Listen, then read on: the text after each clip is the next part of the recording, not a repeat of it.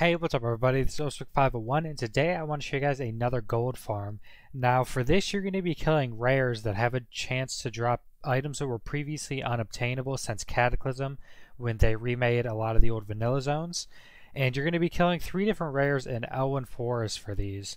And since they just started dropping a patch 8.0, they're still selling for quite a bit because they still don't have a guaranteed drop chance. Like I killed one of these rares like a dozen times and didn't get its item. Even though you can farm these pretty frequently if you know how to do it correctly, which I'm going to explain in this video.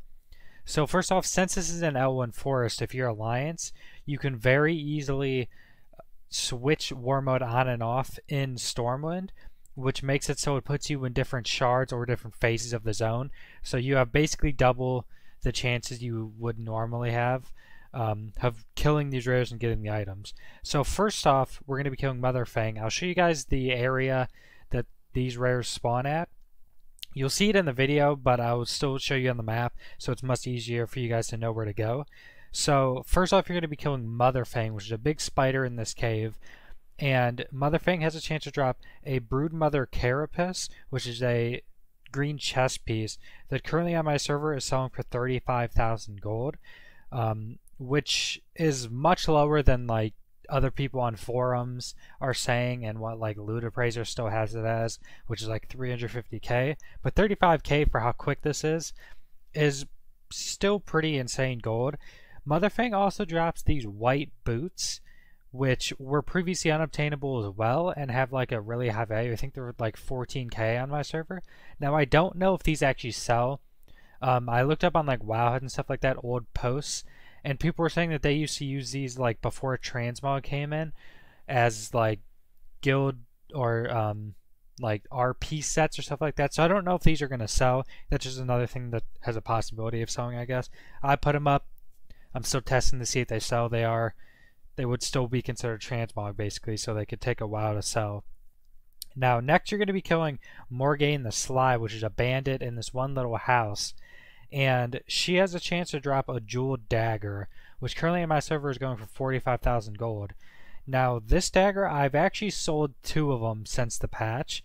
They were a little cheaper in 45k, so I think maybe someone was trying to snipe them, but I still sold 2 of these and made a ton of gold for doing pretty much absolutely nothing. I got insanely lucky and got them on back-to-back kills, which I've killed this one rare a few dozen times since patch 8.0 and probably have only gotten like 4 of these total, if that.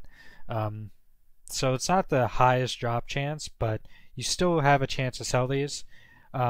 Morgaine the Sly also has a chance to drop white boots that were previously unobtainable, just like Mother Fang. They're a different pair of boots.